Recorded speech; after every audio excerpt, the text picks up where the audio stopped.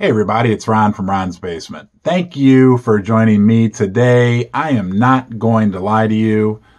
I'm not doing well. The last week, the last several months, if you are like me and heavily invested in the gold mining sector, precious metals mining sector, it's been a tough ride. I'm starting to feel like maybe I'm getting PTSD or something, not to make light of that. And I'm somewhat not joking. Watching kind of, I guess you would say, wealth or, savings, investments, whatever, deteriorate in value. That's what I'm trying to say. Man, it's... I sleep. I don't sleep as good as I used to. I eat. My appetite's not quite all that great. And man, the last couple weeks have just, for me, have been brutal. And it's been this kind of up and down ride here for the last, 6 months. I got back in heavily. I know it's even been longer than that for some of you. So, anyway, I guess it is what it is. You know, they say you got to be tough. You got to be, to be invested in this sector, blah, blah, blah. Well, this is tough. This is tough. I'm still hanging in there, but, it's tough. And, the way I play this is zero debt, period, in my personal life. No mortgage debt, no debt, period. Nothing. And then I have what I call like a cash buffer on top of the assets that I own. So, the house and, all that stuff, and then a cash buffer. And then when you add those two together, about an equal amount invested in the precious metal mining stocks. Most of that remainder invested, not all of it, but a big majority of it. And that invested in 4 companies: Fortuna, Equinox, First Mining Gold, and Brixton Metals, kind of in descending order. Brixton's the smallest of my allocation of the big 4, and then a couple other smaller holdings. But man, it has been a really crazy ride. I was watching a video interview with Ross Beatty, who I have a great deal of respect for, the chairman of Equinox. He's a super well-respected guy in the industry, and it was an interview from, I think, January of 2020, so right before COVID hit, and he was talking about the gold market in general and his thoughts on it. And at that point, he said, well, we're about maybe in the 5th inning or the 4th inning of a gold bull market. And I think the price of gold has actually gone up since then. But it feels like if this were the 5th inning, that a storm has rolled in and we have a rain delay. And it almost feels like it's rained so much that they might call the game off. So I'm hoping the sun comes back out and we start to see some positivity for the price of gold. I mean, the price of gold got whacked this week. You know that if you are interested enough to still be watching this video.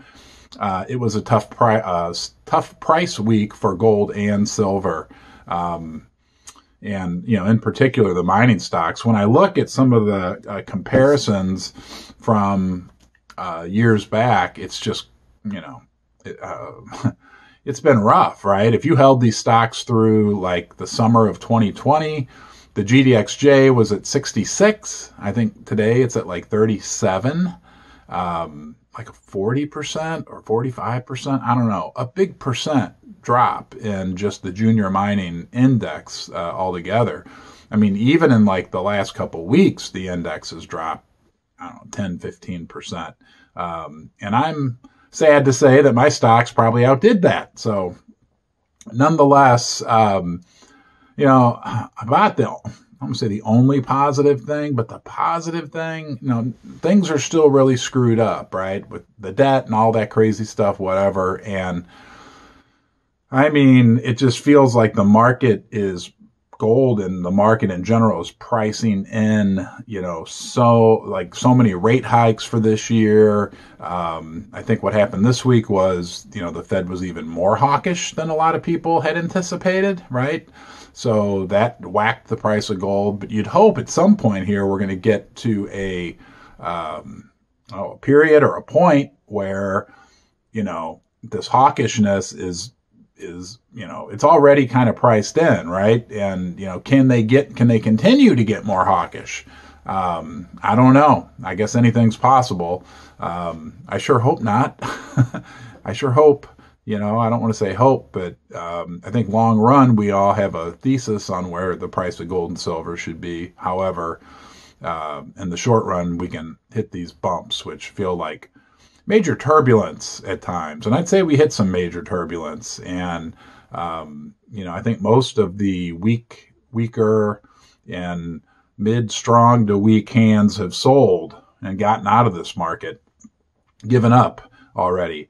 And the ones that gave up sooner, probably have benefited from that. The ones that are giving up now, I don't know, when things turn around, if things turn around, the gold, price of gold and the price of gold mining stocks and silver mining stocks could have a long way to run. So, all right, guys, sorry I'm not Mr. Positive today. It's just been it's been rough. And, I'm in good shape. I have to remember that, right? Like no debt, no margin, anything like that. But boy, still to see that kind of section of my net worth, that half section that's invested mostly in precious metal mining stocks, seeing it just kind of be obliterated, or severely damaged is, it's not any fun, right? It's kind of painful. So anyway, thanks for watching. I'd be interested to hear your comments and critiques, and I will talk to you soon. Have a great day. Bye-bye.